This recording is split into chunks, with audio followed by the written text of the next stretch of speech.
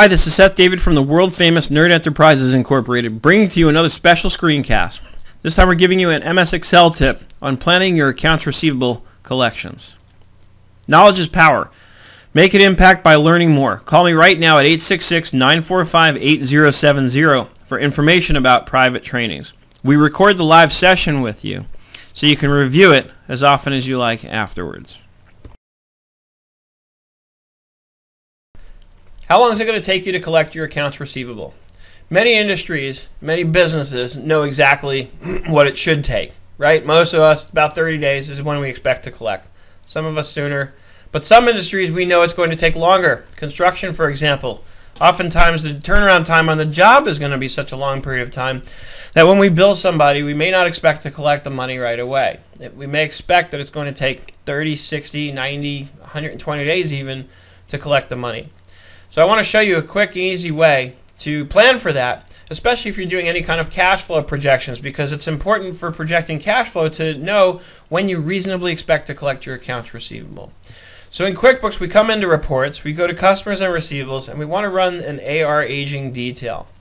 This is a great report because it gives you the name of the customers in complete detail. It gives you the parent name and the job name separated by a colon. That helps you so that you have one concise field that you can use. You can sort by customer, and you know, it really helps you just kind of work with the information a lot better, as opposed to running a report like open invoices, which doesn't really give you that. It gives you it in a hierarchical structure, which doesn't help when I'm trying to analyze data.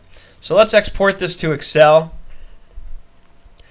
and we're going to set up our options here. The main thing is we want to make sure the headers go on screen so we know what we're looking at. I like to uncheck the fonts. That's a personal preference. All the rest of this is really just personal preferences. Let's export that, and then let's see what we can do with this once we've got it in Excel. Now, I want to clean this up a little bit. I always like to put an extra space between the report headers and the data headers, and then it's going to give it to us in sections: current 1 to 30, 31 to 60, and so on. So we want to get rid of all that so that we have one concise list of invoices. Come down here, and then I just want to get rid of this border formatting here. And on the page layout, I want to get rid of these dotted lines. So I come over here to width, and I set it to 1 page. Let's get rid of this column. Now I'm ready to set up my timeline. You always want the first of the month, and you always want to start from January, even if you're well past January, because if you're going to use this table again, copy and paste it or what have you, then you have a complete year's layout so that it's very easy to work with. So now that I have this, I want to extend this out for the year. Now there's a quick way to do this. We're going to write a formula that I learned from my friend Tom called the date formula. Tom Uritis, he's got a great book here. It's called Excel VBA. Get it. You can get it on Amazon. You can get it at Barnes & Noble, I believe. It's Excel VBA, the 24-hour training. It comes with a DVD. It's got great video lessons. Definitely pick up that book. He taught me how to write this formula on Twitter, actually. We're going to take the date, and we want to put in the year, month, and day that we want for each month, which is going to be based on the previous month. So I want the year of the previous month. Then I want the month taken from the previous one. And I want to add 1 to that. And then I want the day from the previous one. And it gives me my February. Now I can copy and paste this out. Control C. 3, 4, 5, 6, 7, 8, 9, 10, 11, 12. That gets me out to December. Let's double click these column widths. And now let's format this to make it a little more functional in terms of reading. Because again, the formatting may seem trivial to you, but it shouldn't, because it goes a long way to making your stuff easy to read. So we want to come over here to our numbers within the Format Cells dialog, custom, date. Notice an M is for month, D is for day, Y is for year. I want to be able to read this. I don't want to look at numbers when I'm looking at the dates. If I put in 3 M's, notice in the sample it gives me the date in letter format. And then give me the double-digit year. Click OK. Control Home gets me to the home screen. Let's make this whole thing a little prettier, a little nicer on the eyes. We'll give it some shading. Control and the number 1 to format these cells. I go to my Fill tab, Fill Effects. Let's set a multicolor format to make our headers really stand out and look pretty. Then let's go to the font, and we want a nice white font to go against that dark background. Makes a big difference, doesn't it?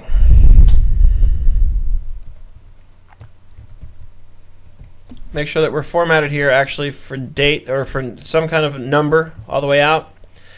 And now we're almost ready to start planning. Let's say here is going to be the total accounts receivable.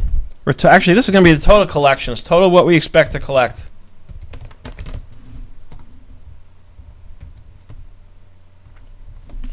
Come over here and let's format this for a total. Cell styles, total. Now we make this no fill. We can make the font like a dark blue. That way this really stands out as a total. Now here's the trick. We're going to sum up each of these columns. And now what I want to be able to do is come in here and say, okay, and ignore the dates. Remember, this was a sample company file in QuickBooks, so the years are going to be a little funky. But let's say we build this in February of this year, and let's say we're in February now, and we know that there's a 90-day turnover. Just go out, and really that's March for all intents and purposes. February 29th, we're into March already. So let's say 1, 2, 3, because you always want to be conservative. In this case, being conservative means we're going to expect to collect it at the latest possible time. We're going to plan the expected collection at the latest time that we really expect to. That's conservative. So now let's assume both February invoices then, both February 29th invoices are going to be collected in June, right? Got to widen up that column to see the total. So this is what we expect to collect in June, not the accounts receivable balance, but what we're actually going to take in. Now let's go to the next one. Let's say this was billed last August. We hope to collect this next month. Why is it late? Right? And let's say we hold the same assumption true for everything else that was billed if these are dates from the end of last year. So we expect to collect $20,000 in March, or $14,000 in June. Now let's look at how we would figure our actual accounts receivable balance, what we expect that to be. Let's say that our beginning accounts receivable, we'll just put it in here in the opening balance, was $10,000. Then the way we're going to calculate the accounts receivable is, now this is AR collections. Let me quickly throw in a tab here. I'm just going to copy and paste these dates here. Let's create a new tab. And this is going to be monthly sales. All right, so let's say 10,000, 20,000, 25,000. Just throw in a few quick months there so you can see how this works when you're trying to anticipate what your actual accounts receivable balance is. Always good to name these tabs so you know exactly what you're looking at. So the January, any month's balance for that matter, should be equal to the previous month's accounts receivable plus the current month's sales. So if we're looking at January, we want to get January sales plus January sales minus, back to collections, what do we expect to collect? It's the previous month's accounts receivable plus the current month's sales minus the current month's collections. What do we expect to collect this month? So now what happens is I had $10,000 in receivables, I had $10,000 in sales, that gets added into accounts receivable. I'm not anticipating collecting any receivables this month, so I end up with $20,000. Okay, might as well total up this to see what our total receivables were. Now I can copy this all the way across. And what it's going to do, as you'll see, is it's going to assume, again, we take the previous month's, add in the current month's sales, and subtract the current month's collections, right? So we're ramping up. We're adding to our accounts receivable. This is important because this is letting our cash flow model see that we're going to have this income, we're going to have these sales, but we're not going to collect it for a while, right? And of course, these current month sales, this is not a complete picture because these current month sales need to be, in effect, built into the list in terms of, where they go here.